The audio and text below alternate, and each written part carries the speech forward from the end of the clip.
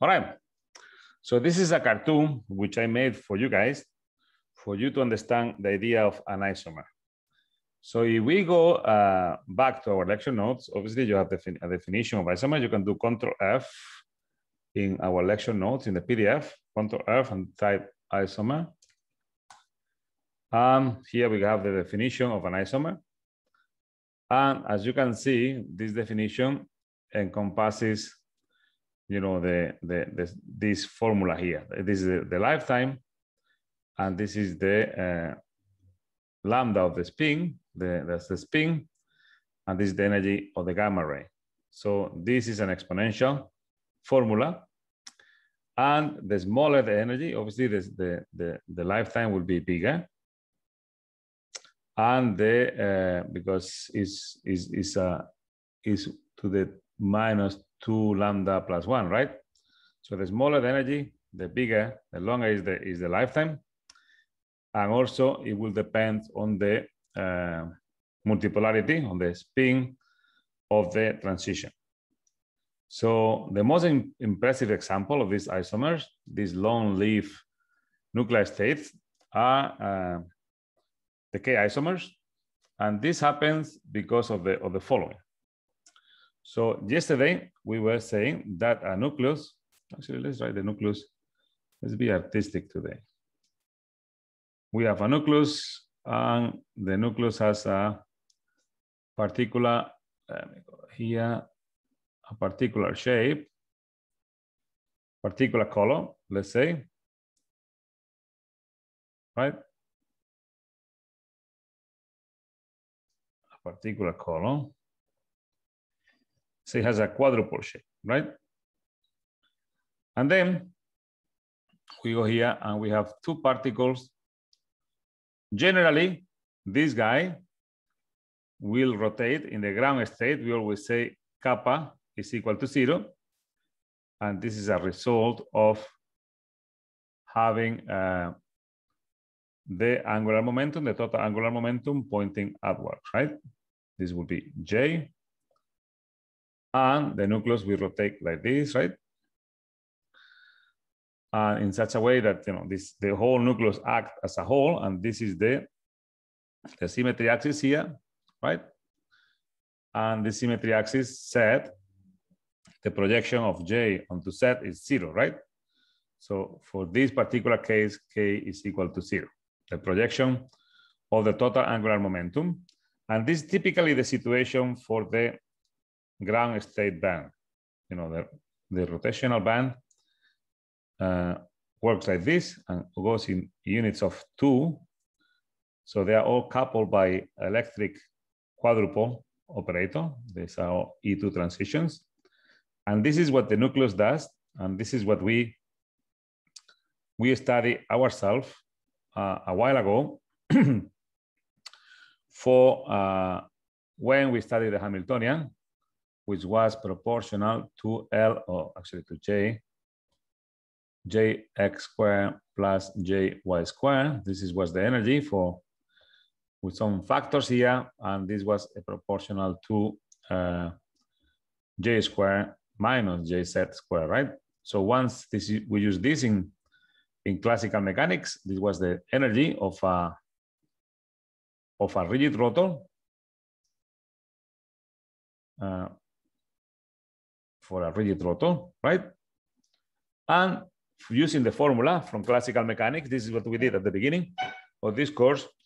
We managed to quantize that formula and come to this equation here, right? The equation of E depending on J, h bar squared over 2 times the moment of inertia, J plus 1 minus K squared. Actually, we drop K squared that time because for the ground state band, K is equal to 0, right?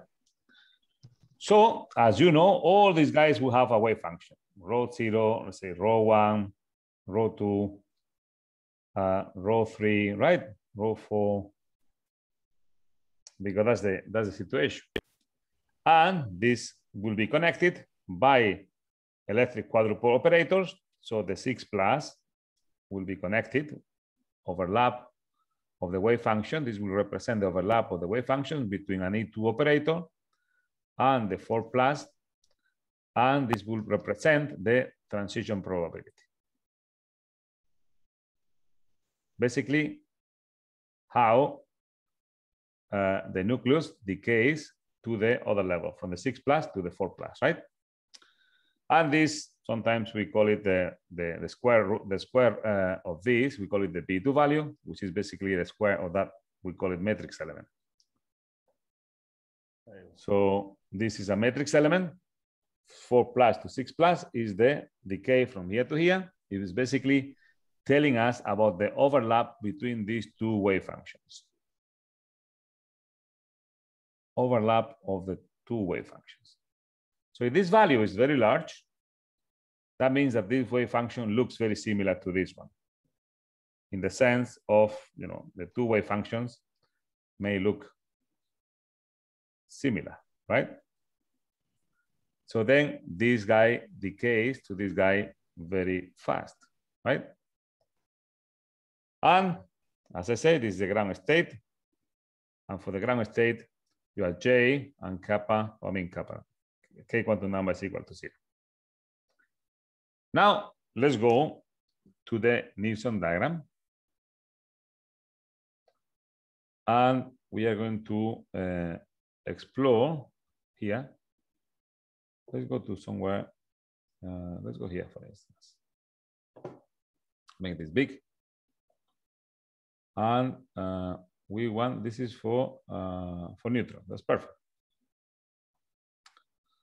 So imagine we have the following situation. But yesterday I mentioned the case of xenon 128, right? Or hafnium 178. So this is the situation for the ground state band. Everything is rotating as a whole. But now what happens, as Luasi asked yesterday, what happens for even nuclei, right? For odd nuclei is clear. The odd particle will characterize the spin and the excitations, the first excitations at least. But for even nuclei, we need to understand a little bit better, and then we're going to have pairs in all these Nilsson orbits. And as we mentioned yesterday, we need to break a pair, and the easiest one will be the one which is farther away from a magic number. So now we go one step forward here, and we study the case of 128 xenon. An example which has 54 protons and 74 neutrons, right? So if we have the protons here and the neutrons here, first thing we look at here is closer to 50, right? Protons, and the neutrons are, the next one is 82, which is farther away. Still we have 8 to go, but only 4 to go here. So most likely we're going to first thing, the easiest thing is to break a pair of neutrons, right? So let's go and add 274 in the Nilsson diagram. So let's change, let's go here. Here we go. Let's make a vertical line. Always we make a vertical line. Let's minimize this so we can draw a nice vertical line. We go here. And we're going to draw a vertical line somewhere which doesn't bother us too much. Let's say here. From point 2. Let's say around point 2.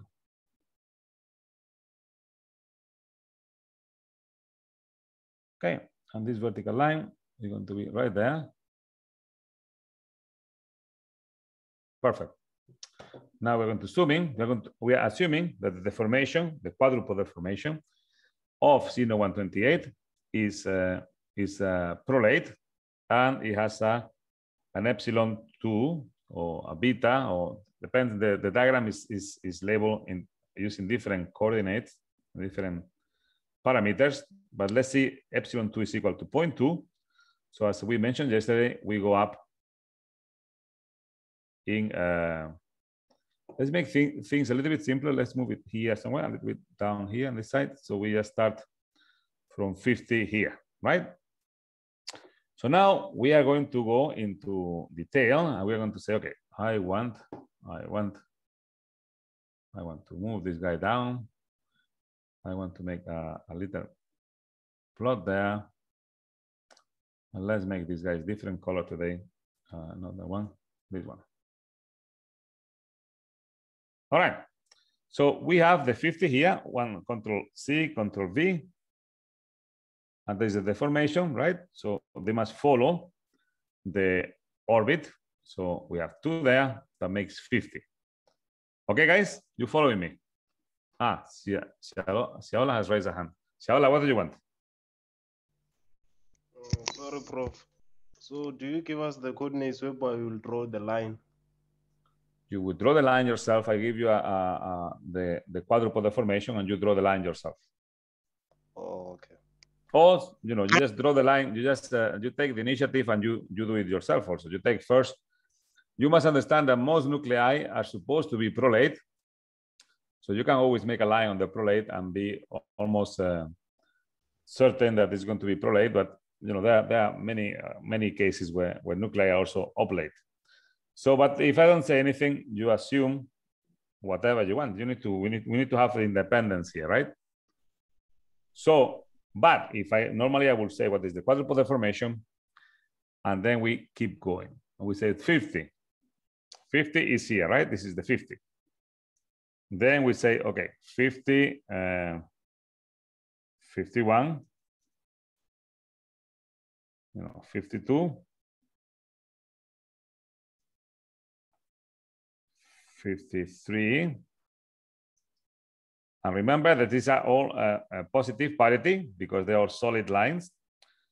50, 52, 54. Oh, that's what's not going to do that. So then we keep going.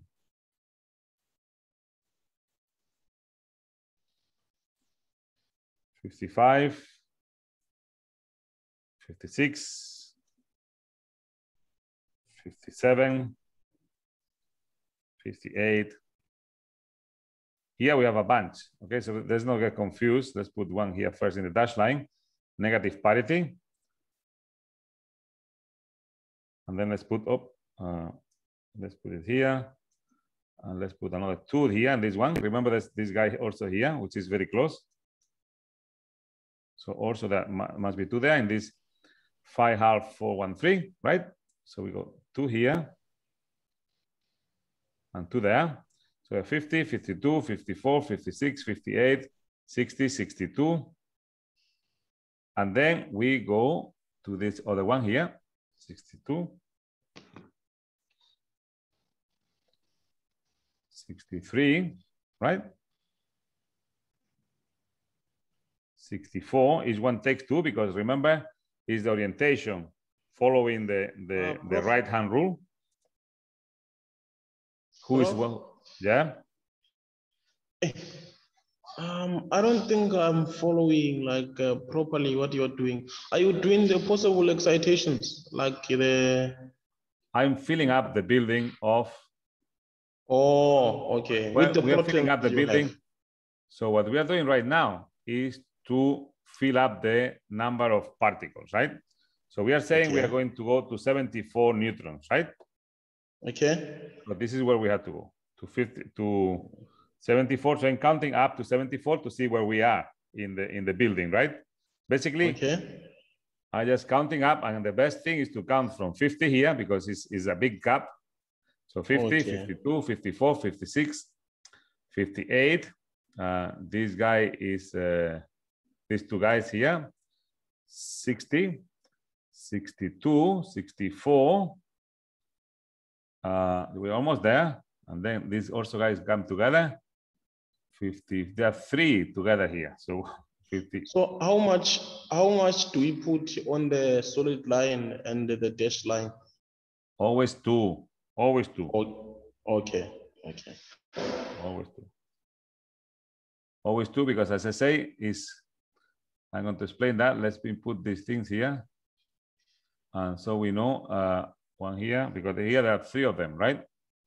Coming together. So it's 1, 2, and 3. Okay, and now how many we have? 2, 54, 56, 58, 60, 62, 64, 66, 68, 70, right? 72. And Sorry, Prof. yeah. I can see that you are saying you have 72, but you added 14. How do you count? So I'm telling you that each of these guys has 2, right? Yes. So you can count. So You can count 2. where do you start counting? I'm telling you, I'm counting from the 50 here. This is 50. So this is 50. 2 particles here is 50, right? So Okay. the next line is 52. The next line is 54. Oh, okay. The next line is 56. The next line is 58. The next line here is 60. The next line there is 62. The next line there is 64. The next line here is 66. The next line here is 68. This line is 70. 72 and 74. We have reached the point where we are. Either we are here on this line or we are on this line. It depends where we move. So we put the line in the middle almost, but it can go either way. You can move it here.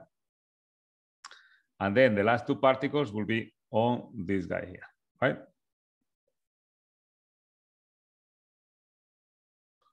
Basically, yeah, you see what I mean? And just, it will be easier to see. So each one has 2, right? And it has 2 because what we said yesterday, it has 2 because in our orientation, right?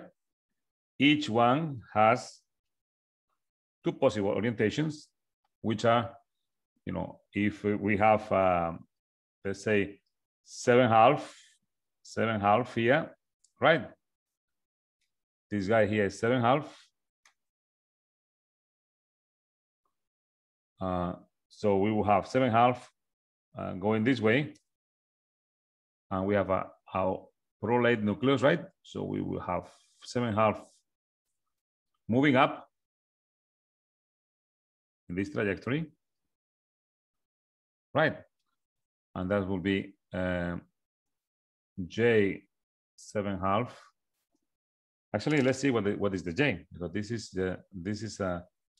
so yeah, this 7/2 comes here from this J 7/2. So the J will be 7/2 for this particular orbit here, and MJ will be 7/2. So basically, it will be J 7/2 and MJ 7/2. The projection is what really is telling us this number here, right? So this number here, guys, this is the projection. This number that I'm blinking here, this 7/2 is the projection of this J 7/2, right? So that projection is telling us how the nucleus actually rotates around the nucleus, right? If we have the nucleus, the particle going the other way around,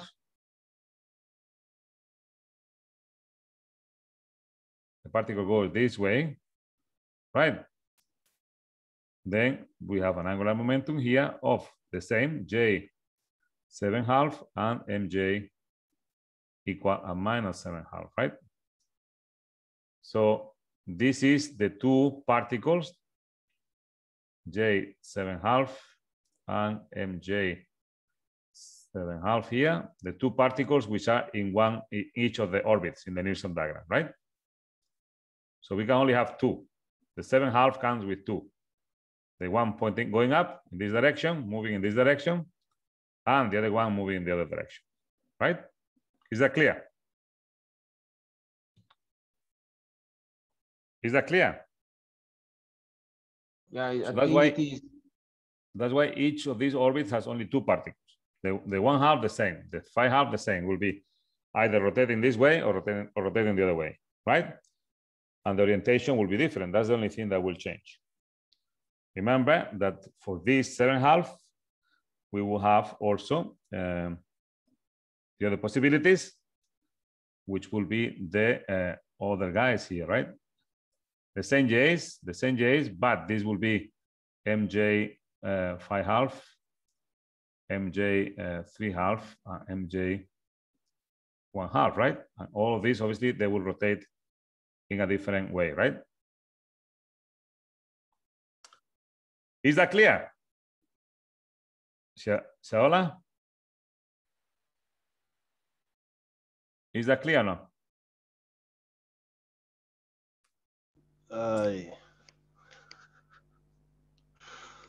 For you, I think I got lost somewhere. But then you need to watch the video and go back, because the explanation is very clear. All these guys, they have two particles because there's one orientation going this way and the other orientation going the other way. The same thing here, you know, for the 5/2 and for the 7/2, for the 3/2, for the 1/2. Say for the 1/2, we have a particle going that way, the MJ 1/2, and this will be the orientation of that particle around the nucleus, right? This will be the nucleus. And the orientation of the particle will be going that way. But also we have the other possibility, right? We have the particle orbiting this way, and the same thing happened, right? So this one goes, the particle goes orbiting this way, this particle goes orbiting this way. Both of them, they have MJ, in this case, will be, actually, let me see, yeah, this will be going down there. So then this is going to give us the same projection, right? It will be going this way down, but obviously the projection must come here as negative, right? This projection comes there as positive. So this is not the right way, it was this way. So this will be MJ equal minus 1/2. So obviously these projections will give us here the 5/2, the 3/2, and the 1/2. And the other ones, the other particles, you know, the other orientation will give the minus 1/2, the minus 3/2, minus 5/2, and the 7/2. So it's basically the way particles rotate around. So we discussed this yesterday. So you should watch the video from yesterday and see what is happening today. So now let's go and keep going, because we cannot deviate too much from the idea that I want to explain today. So now here we are in a situation where we have filled up all the way up to 74, right? So we have gone from 50. Is the easiest way is to go from 50, because there's a big gap here. These guys are 50. So for 50, let me see. All these guys are 50. Oh, let me see. Let me just see what we can. Let's see what this is. I want to see what the. No, it doesn't work the way. This one. I want to do this one. So all these guys, you see. Can I draw a curly thing here?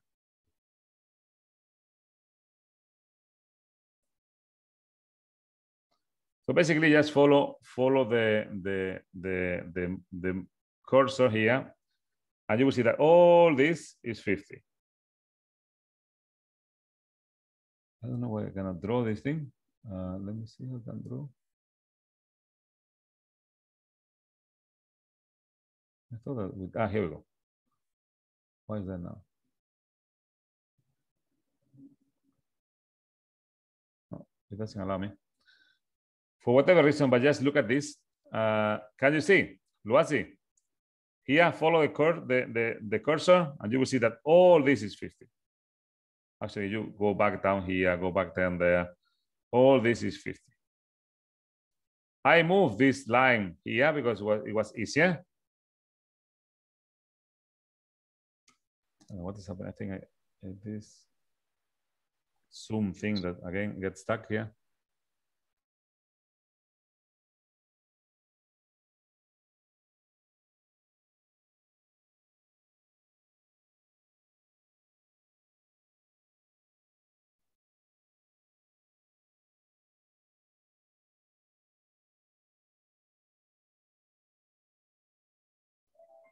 Hmm.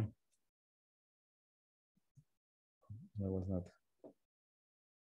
So somehow we had lost control of this page. Let me see if I can recover it.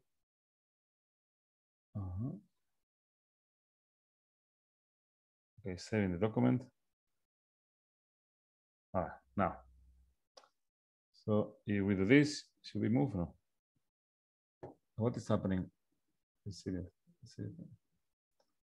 Anyway, let's try to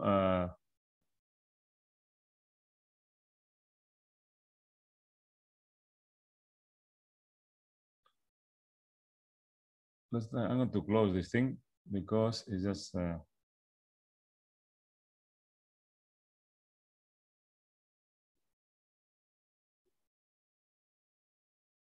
the way to close this thing when things get crazy, PS minus U and J Orse, kill minus 9. What is this?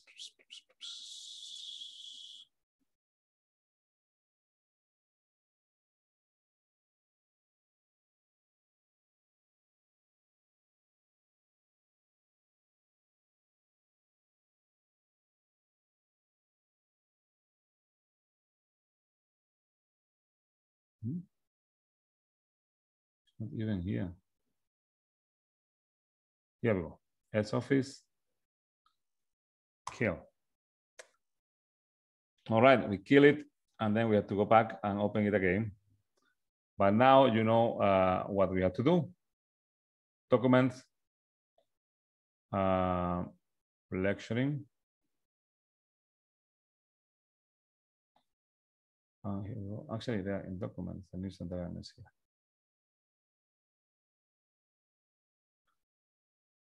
Open with this guy.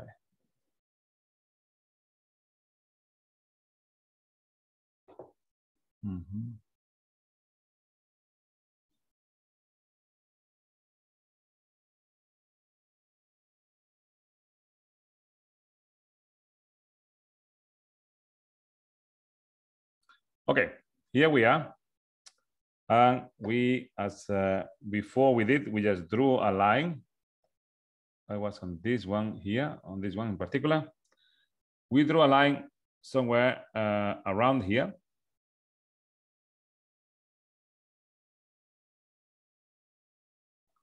Right? And we say, okay, this line, I'm going to make it bigger. Right? So we counted up from 50 up, and the two particles remaining to count to 74 were right there.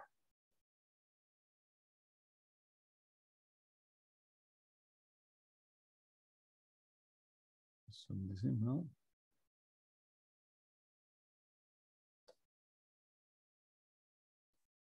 What is happening?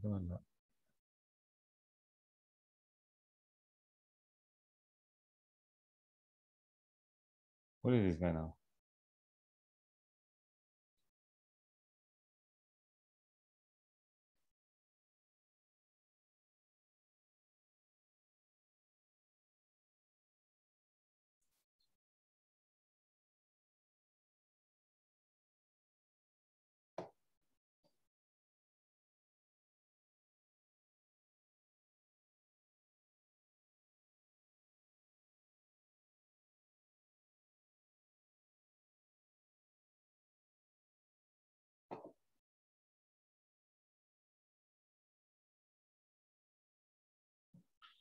Anyway, this guy doesn't want to work today. This nonsense guy.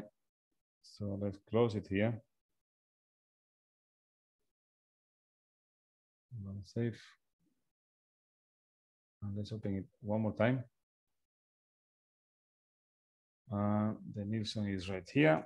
Nilsson, open it with another application so we can draw. Let's see, hopefully now it comes.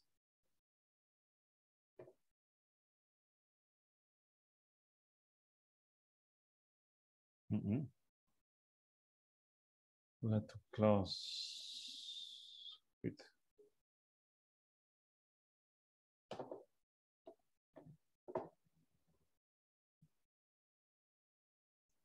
Okay, let's try. Now we'll close everything.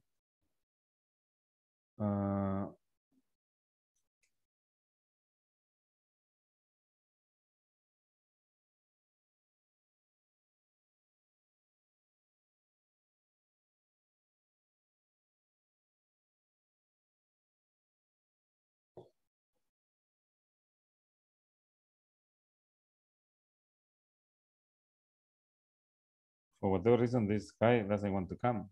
I see, look. Is this little thing there, you see? Man. Okay. So much of nonsense. Now let's go back again to the line around here. And we go all the way up there. Make a nice vertical line, change the color, so it's just easier for us to identify.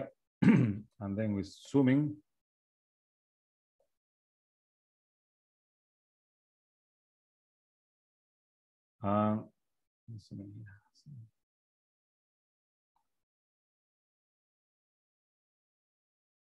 Okay, we have zooming, and then we count it up to 74 because we are doing it for neon 20. What is it now? Here we go for xenon 128, and we counted that the particles will be somewhere here, actually. So somewhere here.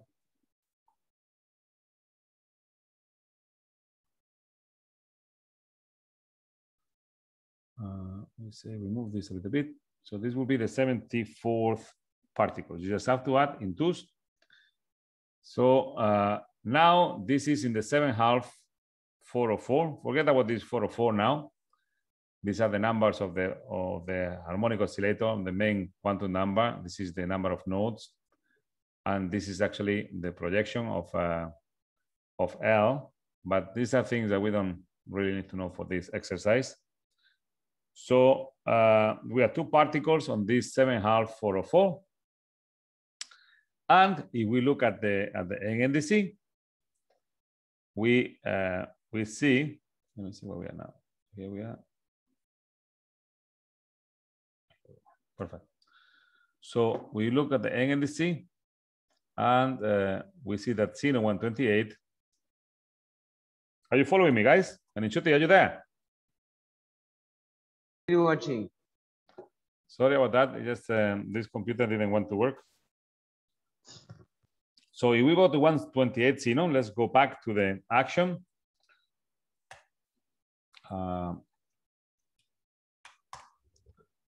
So we are going to select all these guys. We're going to make a PDF. We're going to put it in lecturing. Okay, structure.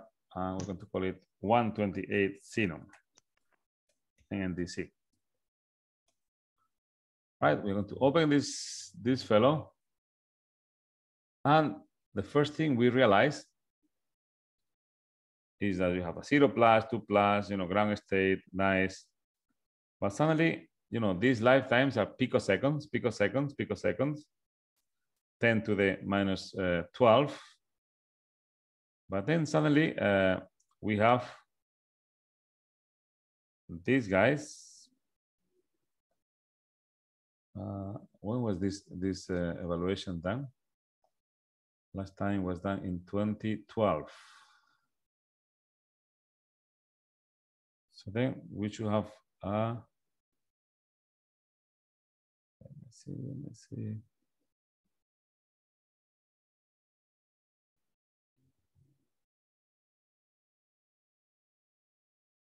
this guy. You see, this 8 minus guy. This 8 minus guy is living 83 nanoseconds. So this is quite long for a nuclear lifetime. And this 83 nanoseconds, actually, it is what we call an isomer from some nanoseconds or longer. These states are called isomers, and then they represent a big change in structure. So this is what happens in the following situation.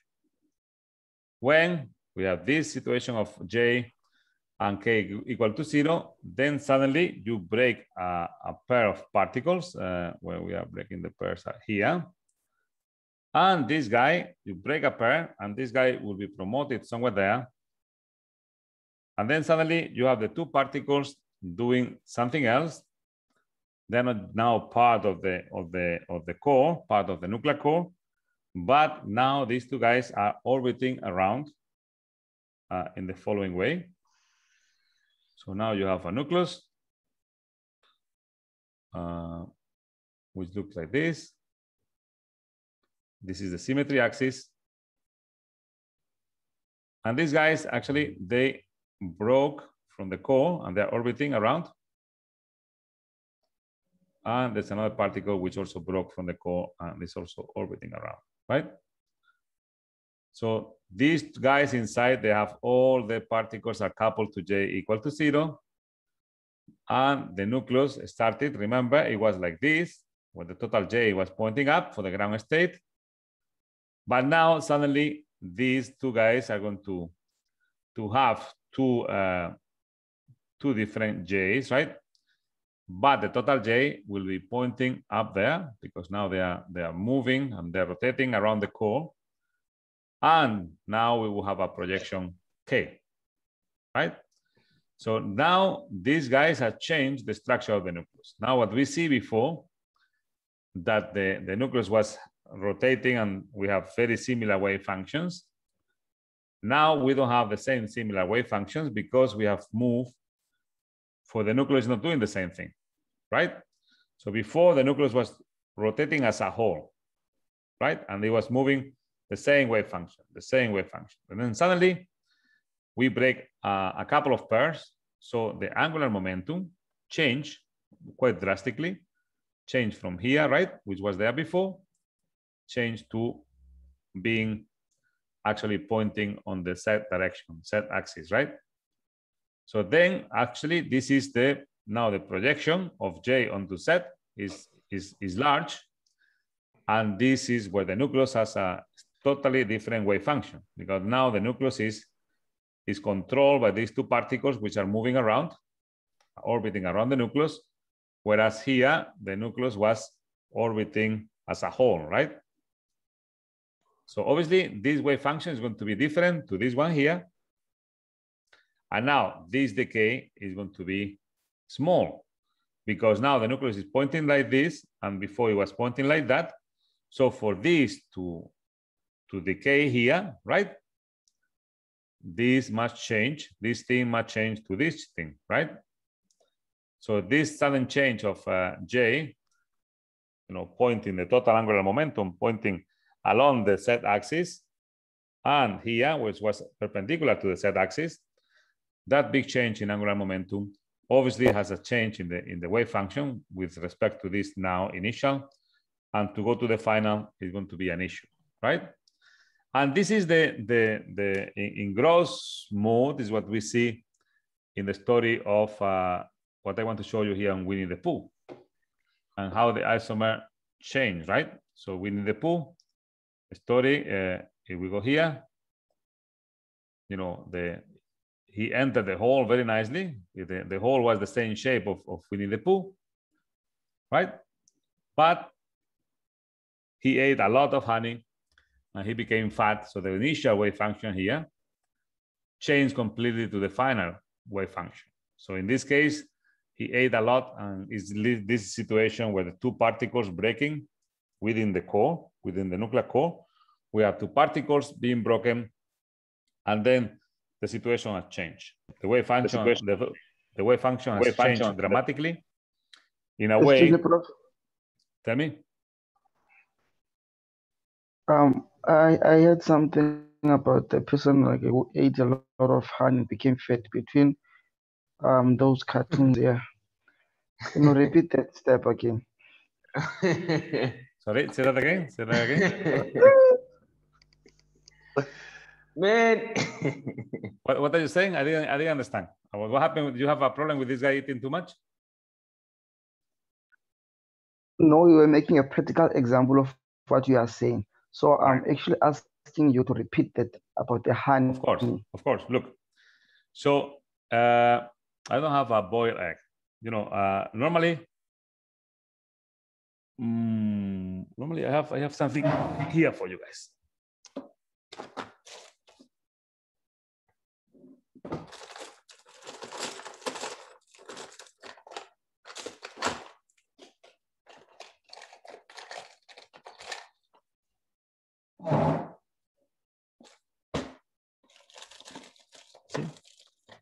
See if I can find it. Here we go. This thing.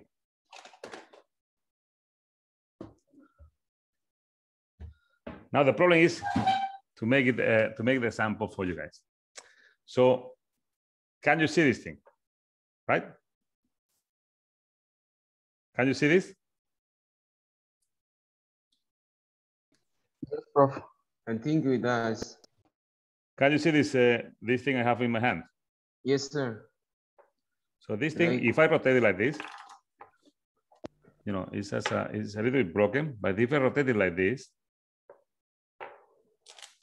see, it will change orientation, right? The problem is that this thing is broken here. But let's try to stick it there, the stronger we can. And then try it again. You see, the nucleus at the beginning in the ground state was rotating like this. And then eventually, if we do it right, the thing is that maybe this surface is too flat. I mean, too smooth, and it cannot bring up. But you know these gyroscopes from the school, right? This is supposed to rotate like this, and then eventually it will turn. It will turn the rotation and rotate like this, right? So the same thing happened with a boiled egg. Oh, almost there. With a boiled egg, the same situation will happen. Tell me. Can you please maximize the screen? So let me. The thing is, I cannot maximize anything. It's just what you see on the screen. Can you see now? I can put it closer. Okay. Yes, yes. So this thing, remember, this thing, if I rotate it like this, it will change rotation and start rotating this. The thing is, this surface is very, very smooth. Let's see whether we can do it. Let's see. Also, it must be like there's nothing in the middle. So let me see now. We have to go back to our childhood. Here we go. You see, almost there. So basically, this guy will start rotating, will change orientation, and we'll start doing something entirely different. So this is what's happening with the nucleus. The nucleus is rotating, and I'm going to show you here. It's rotating like this as a whole. In the ground state, it's rotating like this, right? And then suddenly you have broken two pairs. You break the pairs, and this pair of particles, of proton or neutrons, they are rotating around the nucleus like this, right? So then the total angular momentum is shifted by the combination of the particles rotating and the core that we have before, but the total angular momentum is moving now along this axis. Before was here, right? And now we have a projection, but this change in angular momentum in the k quantum number, k was equal to 0 here, and now k is equal to j here, right? So to move back from here to here, because eventually, remember, a nucleus wants to de-excite and go back to the to the state of minimum energy, the ground state here. Everyone wants to go back to the ground state, right? So for going back to the ground state, this J here must go to this J here. So this takes time. This is why these guys live so long, because and that's why they are called K isomers, right? K isomers, because there's a big change of K from Kj to K equals 0. So basically what is happening here, and this is the simile of Winnie the Pooh, is at the beginning we were in the ground state. We were in the ground state, as initial, Winnie the Pooh could go through the hole very easily, but then he ate a lot, and then he changed the shape, or he changed whatever he was doing, whatever his form, his wave function. So the wave function, the final wave function, is much different to whatever he started with, and he cannot go through the hole. And then Winnie the Pooh is stuck for a long time until people can push him through, until the angular momentum go from here back to here, right? So this is the situation. The nucleus has suddenly changed the rotation. The wave function is totally different. Now this is the final, and this is the initial here. And this is the same thing as we see in the Winnie the Pooh picture right there. So this is a funny simile for you to remember. The nucleus has changed whatever it was doing, has changed the shape, and has changed the orientation of rotation, basically, and that takes time for the nucleus to go back to the ground state, because it has to do something else. And now the overlap between this wave function and this wave function is very small. Before we have that this wave function, remember when I told you the 6 plus E2 4 plus, it was quite large, the overlap between the two wave functions, because the nucleus was doing the same thing. The nucleus is doing the same thing here for these states. However, the overlap between this state and this one, where the excite it goes to, is going to be very small, and that's why this state is going to live long, right? This one is going to live long, and that's the name of isomer, right? As I say in the lecture notes, we have all the information about the isomers, and I'd like you to read through the these K isomers here. But the purpose of today's exercise is to go back to this picture and see that we have two particles. Remember, we counted up to 74. The nucleus is doing the same thing. We can go back down, but it will be too much, right? So you just count yourself two, this is what we did before, right? So up to 74. But now the last two here are the ones which are going to be easier to be broken, because remember that going down,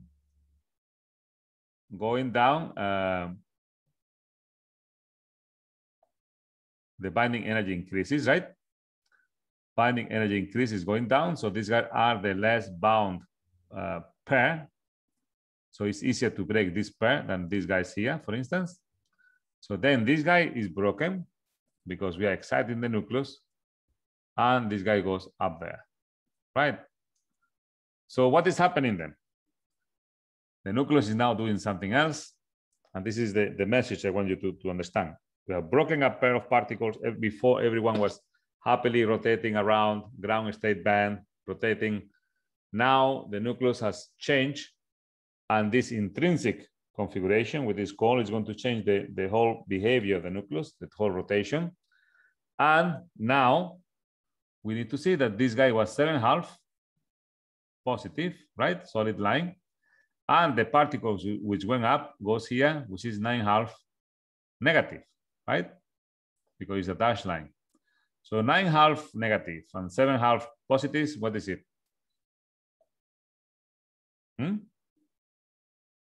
It's 8, right? and we multiply the parities, positive and negative is negative. So now we go back to our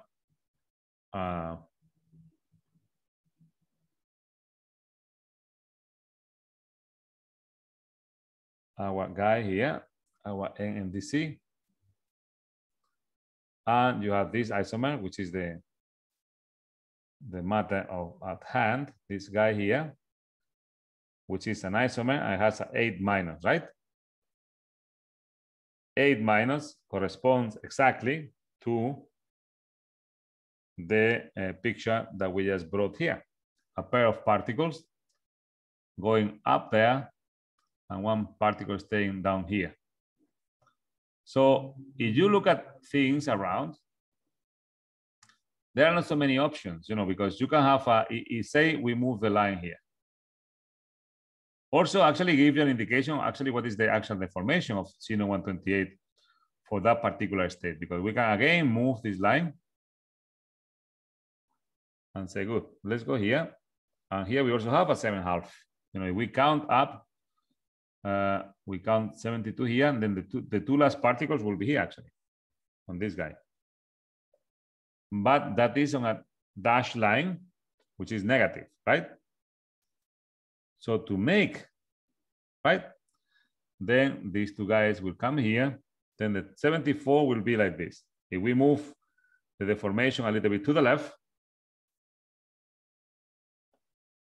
it will be like this, right? And these guys, you know, there's a lot of guys here. Actually, 1, 2, 3, but there will be 6 particles in this. And this orbital, they don't cross each other, although you can see those. So basically, you have 2 particles here on a 7.5 negative parity.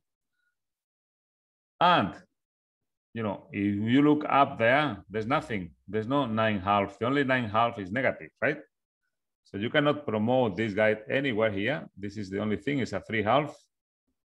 So that will be a possibility for 3.5 negative, or actually 3.5 positive, and 7.5 negative. That will give us 5 negative, right? And if we look at the level scheme, we see a 5 negative.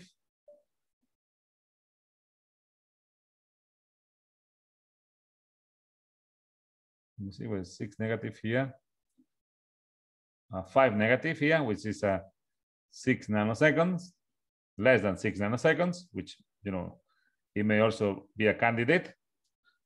And, you know, but the longest one, the longest isomer, this particular shape for this nucleus is this 8-, which has 83 nanoseconds. And this guy is clearly happening when this thing moves there, and we have the situation before, where you have one particle here on the 7.5 positive, and the other particle went up there to the 9.5 negative. You see, there are not so many possibilities, so it's easy for you to identify what is happening, right? These 2 particles will move here, close to the, always to the line of deformation, right? Guys, is this clear now? Luasi, can you see this?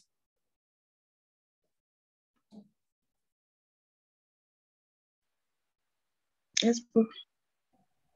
Kanichuti, is this clear? Prof, it is clear.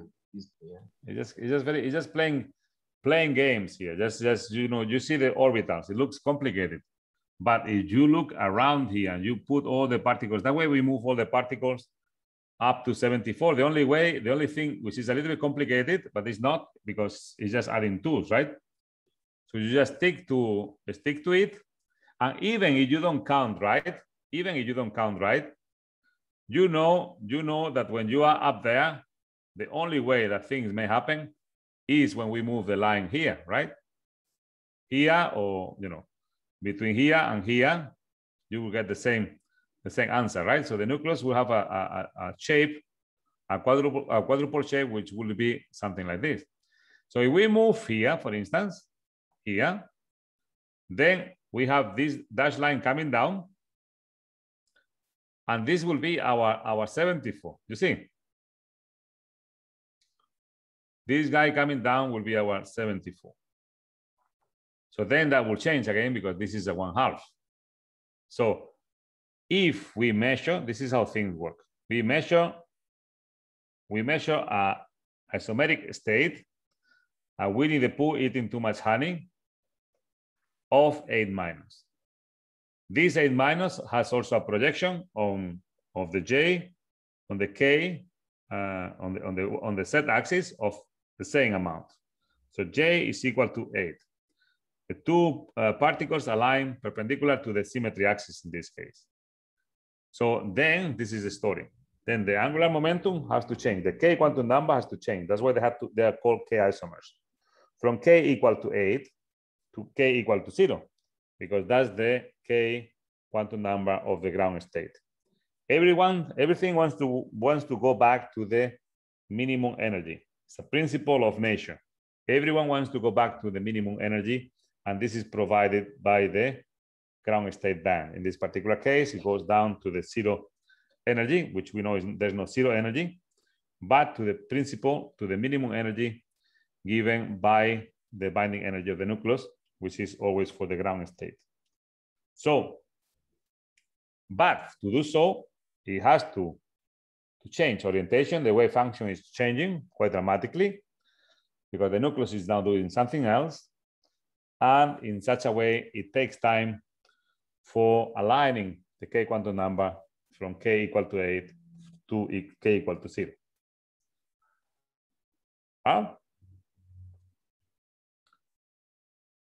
Questions?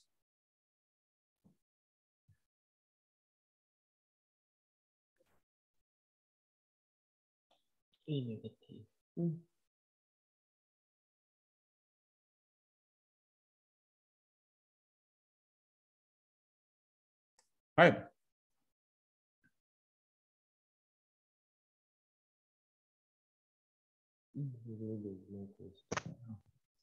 Prof, Tell me.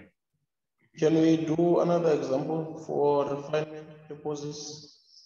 Guys, I want you to, yesterday I told you, this is your job to find other examples. We can go to Havni 178. We can go to, you can check, let me see, 136, 130 barium, 136 samarium, for instance. Let's see what happened here. 136 samarium, no, barium. This is why I want you to explore accurate chart of nucleides. I want you to explore yourself in the NDC 6.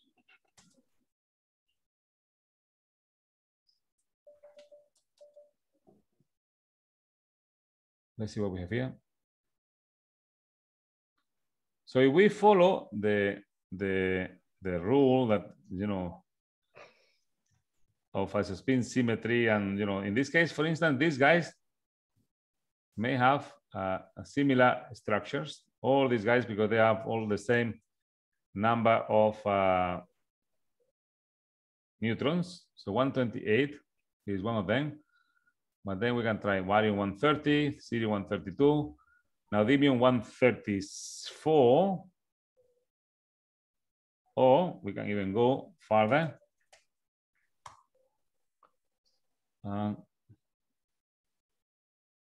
Neodymium 142, samarium, what was that? Now I stop here. I want to go to the previous view.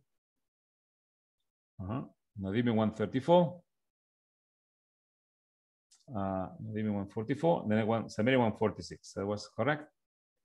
So samarium 146, for instance, we go here, select all. 136 samarium. Remember that we can also go to the chart and see what is happening there.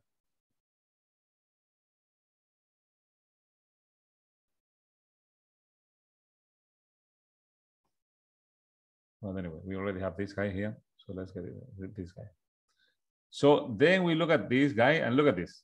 This is even more surprising because this guy is living for 8 minus. Again, is living for 15 microseconds, you know, much longer. So remember 10 to the 9, 10 to the so 10 to the minus 12 is picoseconds, 10 to the minus 9 is nanoseconds. This is 10 to the minus 6, right? So now we are talking about quite a long lifetime for another 8 minus nucleus, right? But this guy will be the same as we have already here, because this guy will have also 74. I just giving you another example because I made it 140, 144. If we go to the charts of nuclei, and we go here to the previous one, I just use a little bit of my knowledge on assuming that these guys may look similar, and actually they look similar, right? So 128, if we go up in the same line of having the same number of neutrons, 74, 74, 74, 74, neodymium 134. Let's look at neodymium 134. Let's look here, neodymium 134. Down here. Neodymium, what is neodymium here? Here we go. One more here. All right, so we go to neodymium 134. List of levels. And we check what is happening here. Again, 8 minus, another 8 minus with 410 microseconds, right? So compare this lifetime, picoseconds, picoseconds, picoseconds.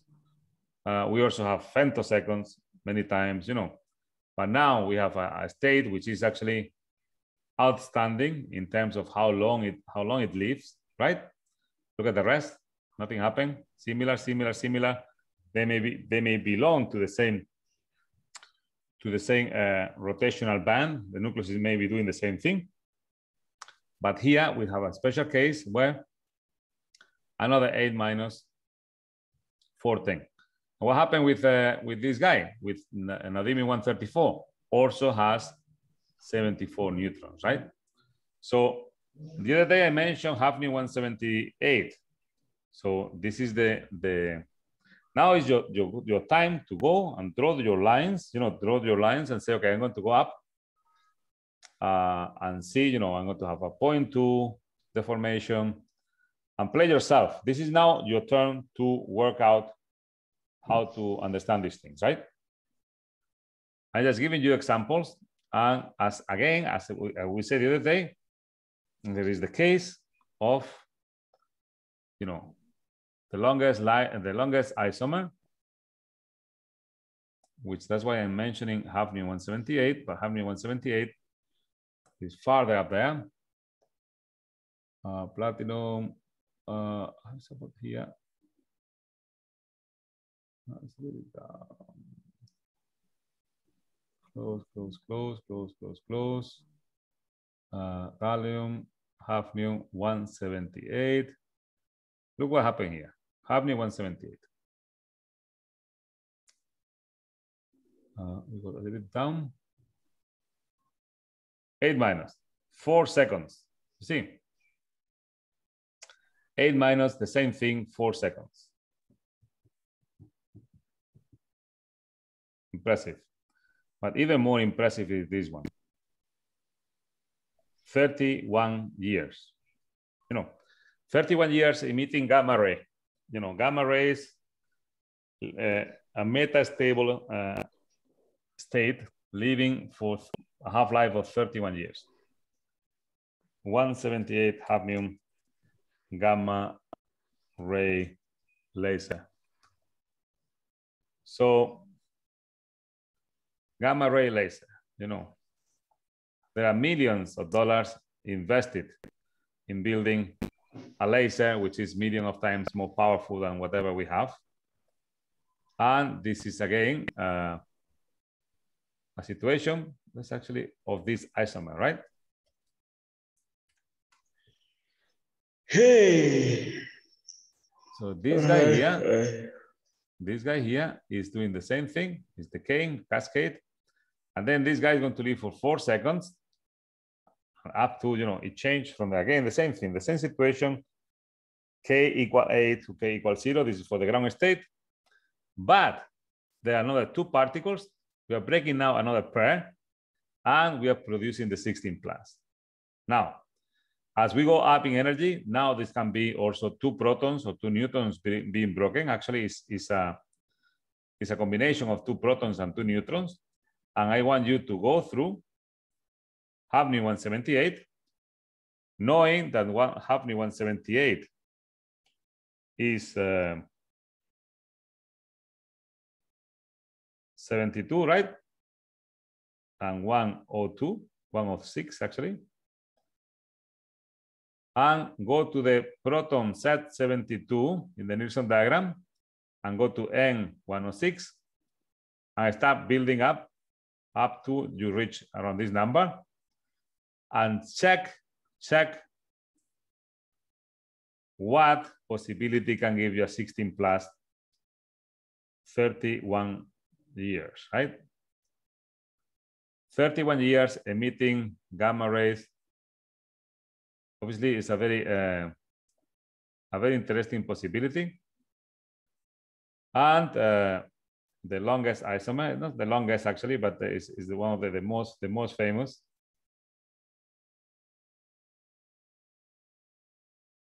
Because it has to move. Now we have 4 particles, 1, 2 around, 3, and 4 orbiting the nucleus. We have broken 2 pairs, and K is equal to 16.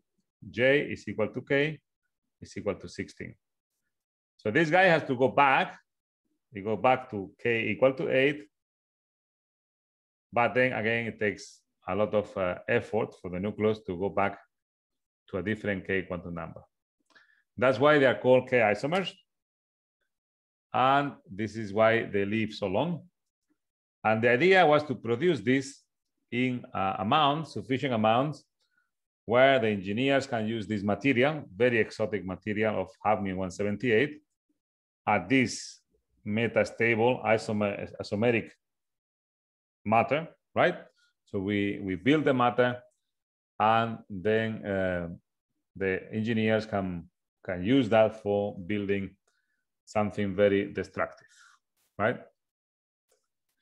This is unfortunately some of the issues that happen when you do science. You can do it for the benefit of humanity and develop science for fusion energy, for instance, and having fusion energy to water, to remove the salt from the ocean and water the Sahara desert, for instance, and have the Sahara grown with whatever you want, tomatoes, mangoes, anything you like. Or we can have this and invest lots of millions. But I tell you one thing, I was offered the job to make this, right? When I finished my PhD, I was offered the job, lots of money to build this material, this exotic material that, certainly will be used for defense by the US. It was paid by the Department of Energy. And just keep it secret, but I refused the job because obviously it has strong implications. And the job apparently didn't succeed. That's what I heard later. Because the idea was to feed this state somehow by using beta decay. We haven't gone through too much through beta decay. But the fact of the matter is that through beta decay, you need to feed this state, which is a very high energy, 2.447, right? If we go just out of curiosity, and we go here, see the accurate, sorry, and we go down 178, let me see. Almost there, look, 177, 178. The idea actually was to produce that through the beta decay of, I'm going to tell you in a sec, here we go. Right, this is how the nuclei decay. And this is our guy of interest with hafnium 178. It is here, stable. So the idea was to go from this guy, from lutetium 178, and to feed the 16 plus. Let me just actually bring it up here. You see, lutetium 178 feeding this state here, the 16 plus with 31 years, to make a super laser. You know, lasers are in EV, you know, atomic lasers. Here we're talking about MeV, right? Million electron volts, right? Or kilo electron volts. So the laser will be the very powerful tool. However, there was a little issue here. You know, to feed this 2.446, you need to have a Q value which is more than this 2446. But to this, to decay by beta minus, it only goes down. It goes below the 2446, and the Q value is 2099. So to feed this guy, the Q value of this reaction should be above this energy here. You know, like 2.5, 2.6, 2.7, you know. So the idea was that this guy decays to this fellow, and there were many millions of dollars being invested, even when the possibility was very small, you know, because the beta decay is not going to feed this guy. It's going to feed guys underneath, right? So you can feed this guy, but then there's no time. There's no 4 seconds is not probably enough to have this cascade of coherent light. All right, guys, with this story of the gamma ray laser, we are going to finish. We're going to finish here, and you can explore and see. You know, there's a lot of information. Isomeric states physics today. Actually, this is a nice one. Star Wars, you see, to the take up of a possible half-in isomer gamma ray laser surface in Star Wars. So unauthorized, but you know, there are this gamma ray laser. Tell me. How do you know, like, which Nilsson diagram to use? Good, The good complicated question. one. So you go to the Nilsson diagram. Here you will have for neutrons and protons. We use this one here for neutrons. Okay. You can use this one for neutrons, but they are very similar actually. Or this one is also for neutrons. If you continue here, this is also for neutrons. But then for neutrons depends. So you know, this one is very complicated also for neutrons when you have lots of neutrons. But we won't go through this one. This one is a little bit too complicated for us. This one too, right? So we go through maximum up to 82, right? Actually, no, because we need the 100 something, a little bit 100 something, maybe for the a little bit below here, below this one. For the let me see, for the hafnium, we need we need something like this here also. Because in the hafnium, remember, we have 72 and 106. So the 106 will be the maximum number around that, the maximum number that we're going to go, and that will be for neutrons, right? Then after the neutrons, if you zoom out here, after the neutrons comes the protons. You will see here now is for protons, right? But you see that for protons is very similar. This structure is quite similar. Remember that for protons, the only thing is that protons are less bound because they are repelling each other. So the building will move up, right? As you go deeper, you have more binding, and the neutrons will be more bound in respect with the, more binding energy with respect to the protons, right? But the structure will be very similar. But underneath here, you have all the Nilsson diagram for protons, right? In any case, I will send them to you in the test, So the way to do now is to start playing. You have the Nilsson diagram yourself. I send them to you. So you go and try. The best thing is to try to find that 16 plus isomer, this 31 years isomer, which has been so famous and so much money has been invested, and hopefully for nothing. Because once this is, if anyone gets this very exotic, very rich matter, then they can make the gamma ray laser, right? So this hopefully was not successful. That's what I heard last time.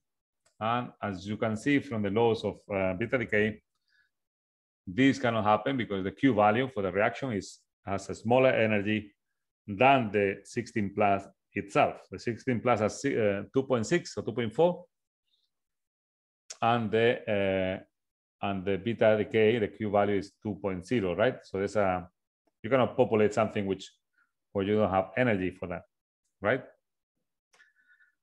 So guys, Manfred, I like Suma. Suma, how is Mandela going?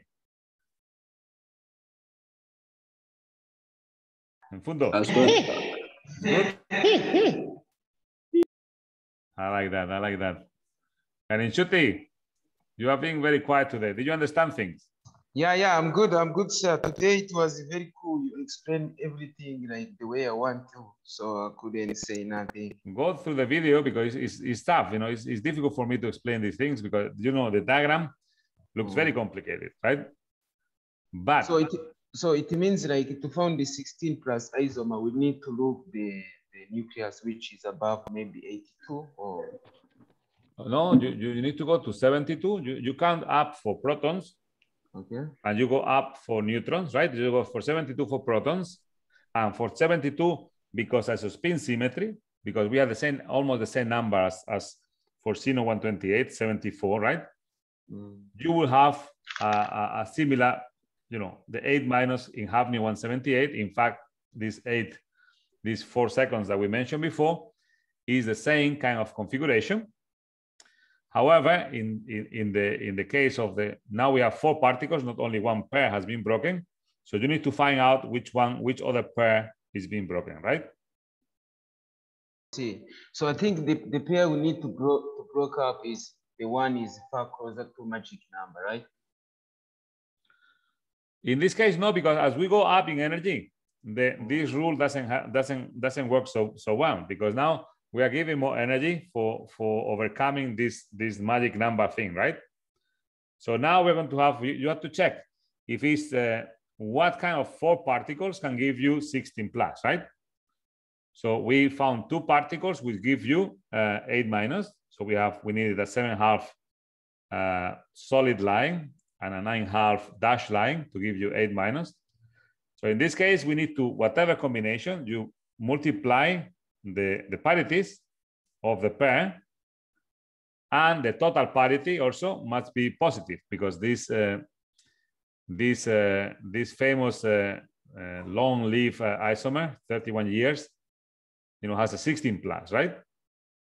So the total combination of the 4 particles must give you 16 plus. Oh, okay. Now I understand what to do. AC, are you good there?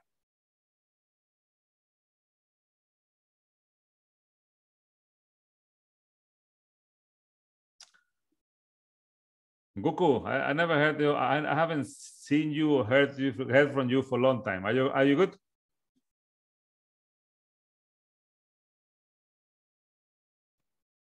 Good, Prof. How are you? Good. Did you understand today's lecture? Yes. So today's lecture was difficult to explain because there's a lot of things, but I'm going to be very proud if, and you're going to be very proud of yourself, if out of these crazy diagrams, because these are not easy to understand, right? These are not easy to understand, all these things. When you see these things, you get scared. You get this is impossible. But we manage to understand why these lines go up and down. Sometimes you have this bending here is because they cannot cross. We haven't explained things in more detail. but we have explained the gross features. For instance, guys, very important. If I say from 5 to 5 to 6, what is the energy difference here? From 5 to 5 to 6. So if we have I'm going to give you this one for the last, because this is also important to understand. So if we have the vertical line, you know, the y-axis is the binding energy or the excitation energy. And here we have, let's say, the energy goes in units of h bar omega, right? We say, and h bar omega is equal to 41 a to the minus 1/3 Fermi, MeV. Right? So we have a vertical line, and we have the 5.5 here, and here we have 6. So obviously for Hafni 178, if we are dealing with Hafni 178, this will be, the difference here is 0.5, right? 0.5 times 41 times 178 to the minus 1/3, again, Fermi, MeV, right? This is the energy here. Is that clear? So then you have an idea. If you have this particle, if you have this particle here, the 7/2, as mentioned before, there was a pair, and this particle, one here, move up there. And we have actually dashed line because this was a negative thing. And this particle went there. So this difference, you know what this difference is, the energy needed for this particle to go up there, right? So then you can see also what is the energy required from going from the 7/2 plus to the 9/2 minus, right? Solid plus dash line minus. So then if you calculate, because you have the y-axis here, whatever this is, right? You will say, okay, this is 5.4, this is 5.5. So there's a difference of 0.1, right? This is 0.1 here. When you look at the y-axis, so that will be 0.1 times, again, that's the energy required according to this model. 0.1 times, 41 times 178 to the minus 1/3. Depending on the nucleus, when we did 21 neon, then obviously it will be different, right? It will be whatever energy gap between this and this, whatever is the gap, you check always on the y-axis. This is 0.2. Then 0.2 for neon 21 obviously will be times 41 times 20 to the minus 1/3 MeV, right? This was the case that we did before for Hafni 178. So as you know, this energy depends on A here, right? So you know what is the energy also required to excite break a pair and excite a nucleus, because you can compare with the NMDC, and you see the energy that is required to make this the 2 minus, right? Or the 8 minus. The 8 minus, you need 1.14 MeV, right? To make the 16 plus, you need 2.4 MeV. And this will be related to the distance between these guys, right? If this distance, this distance goes like closer, obviously the deformation will be likely here if the energy is smaller. So you will be somewhere here, and if the energy is bigger, you will be somewhere here, right? So that's where your vertical line also can move to the left or to the right, and you will have an indication of what is the deformation of the nucleus. So that's why I want you to play fully with this Nilsson diagram. And we are not understanding 100% the Nilsson diagram, but we are understanding the gross features. And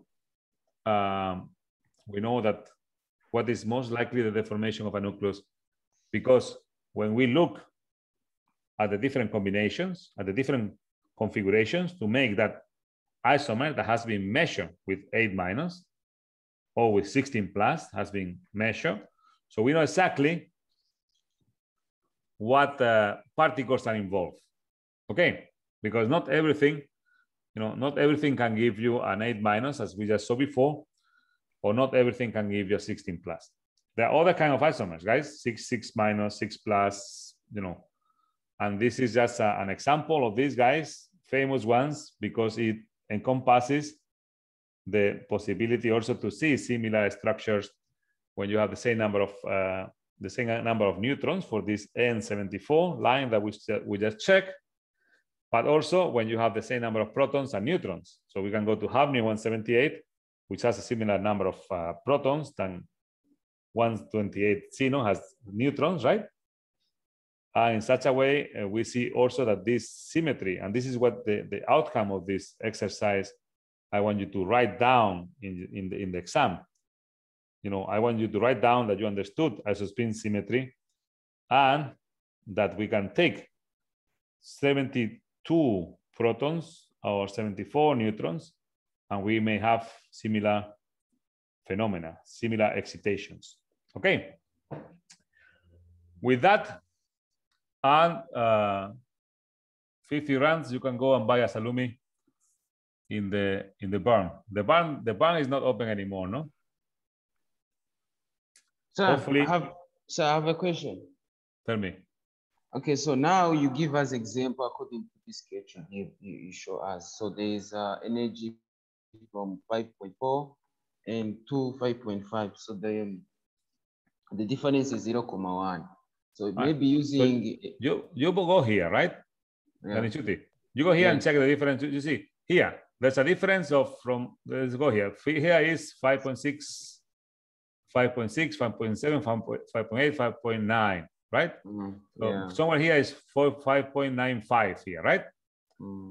And here is actually 6.1, right? More or less. So it goes from here, energy of 5.95, somewhere here, 5.95 to 6.1. So 6.1 minus 5.95, is the difference in energy. And this energy difference must be multiplied by 41 and by 178 to the minus 1/3, right? Because we are doing this for hafnium 178, right? So basically, you look on the y-axis here and see what is how many units of this we have. Each unit is in h bar omega, and h bar omega is 41 a to the minus 1/3. Prof. Yep. What you just explained, is it the first excitation energy, the energy required for the first excitation to take place? Not the energy for the first excitation. That will be the energy to produce a change, to break a pair of particles. You see, the first excitation now in an even nucleus, we're not in the same situation as having an odd even, where the odd particle could move up. Now we are talking about even nuclei. So the nucleus is rotating and is exciting itself, and excites 0, 2, 4, 6, 8, through this E2 operator. But what I'm talking about is when the nucleus is changing, that it requires very little energy to rotate. But when we add more energy, then there's a possibility for a pair which was combined with all the rest of the pairs together, rotating in the ground state band. Now we break one pair, and that pair is going to orbit around the nucleus itself, and it's going to change the properties, right? And these are intrinsic configurations which are happening because you break a pair. So as you can see here, is not in the NMDC, is not the first excitation. This 8- happened here. And then you have the 0, 2, 4, 6, 8. These are the rotational band.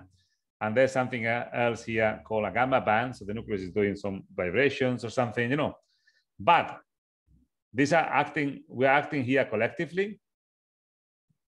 The nucleus is acting collectively and doesn't need to be breaking pairs necessarily.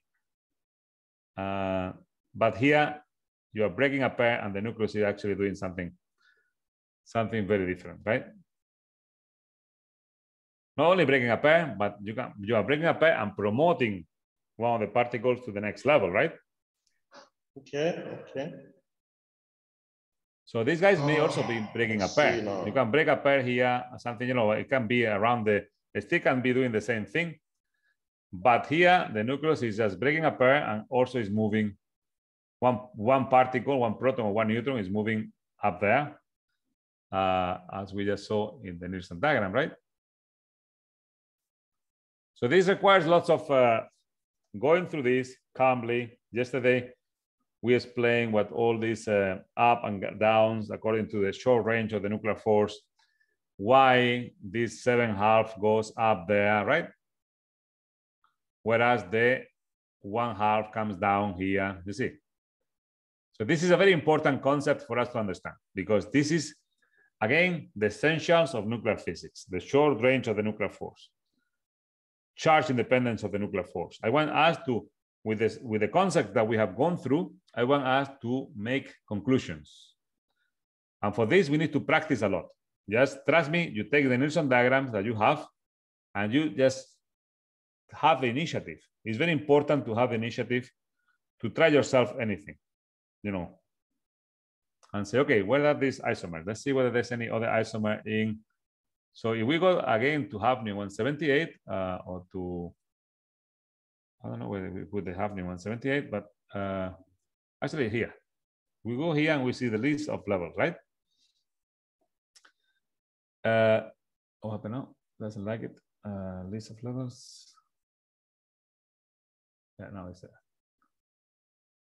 So picoseconds, picoseconds, picoseconds, picoseconds. Here, well, boom, microseconds, 8 minus. It was for 134.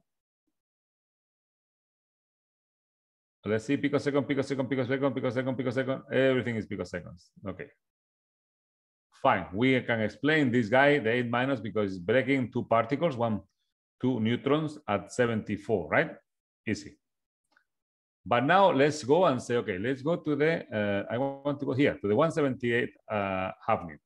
So picoseconds, picoseconds, picoseconds, picoseconds, picoseconds, picoseconds, nanoseconds. Long, it's long.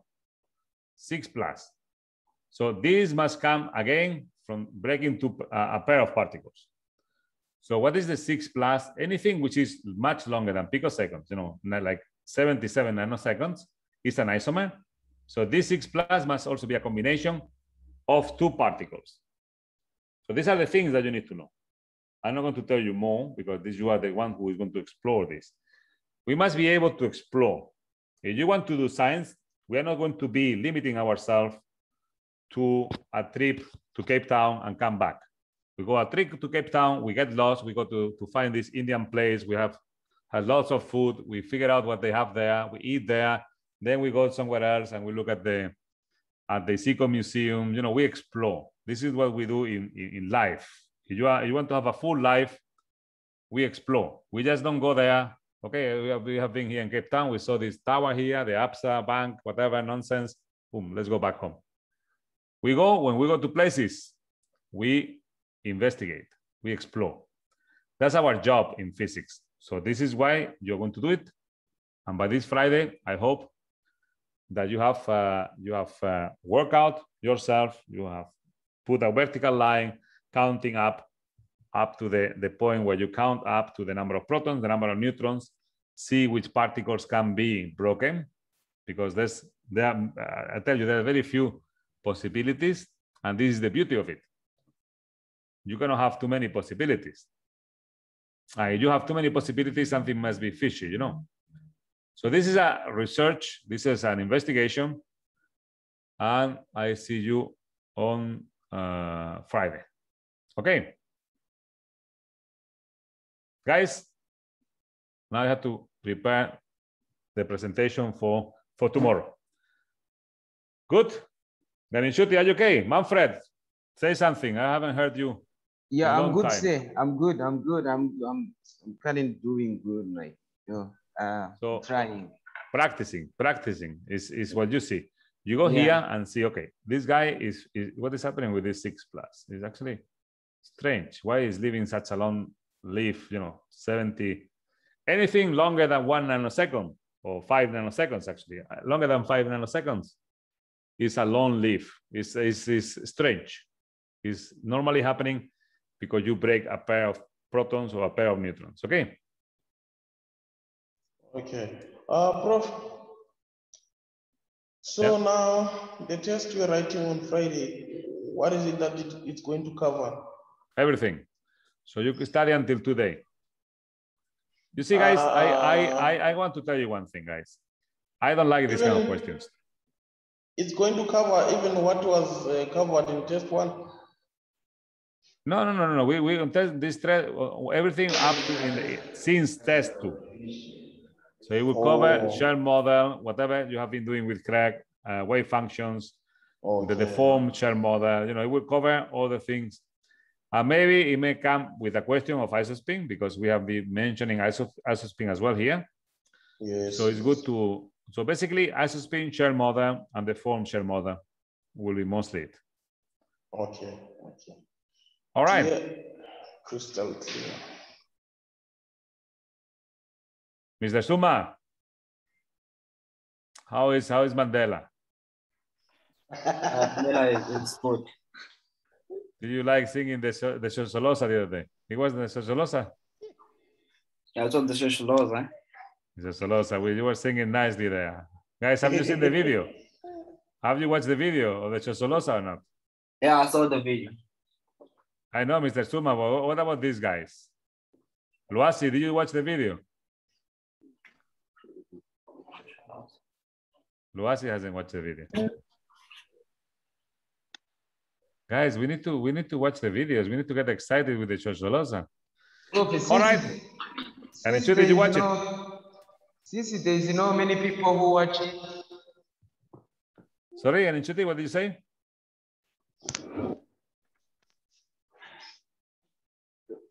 He's saying since there are not many people who watched it, maybe you can play it again. Oh, but I think okay. Let's finish with the Sociolosa. But let's see what the Sociolosa is. Let me see if I have it here. What is the Sociolosa? It is in the fellowship of Unisulu. Here we go, and then let's go here. I hope the video is somewhere here. Here we go.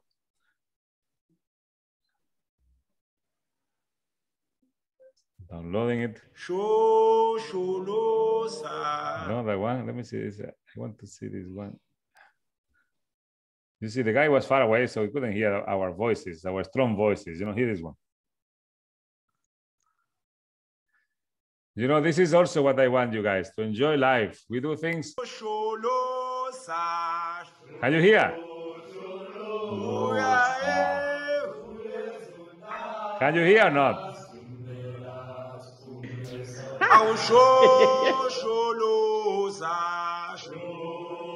This is Suma here. This is Suma. This is Mr. Suma here. And this is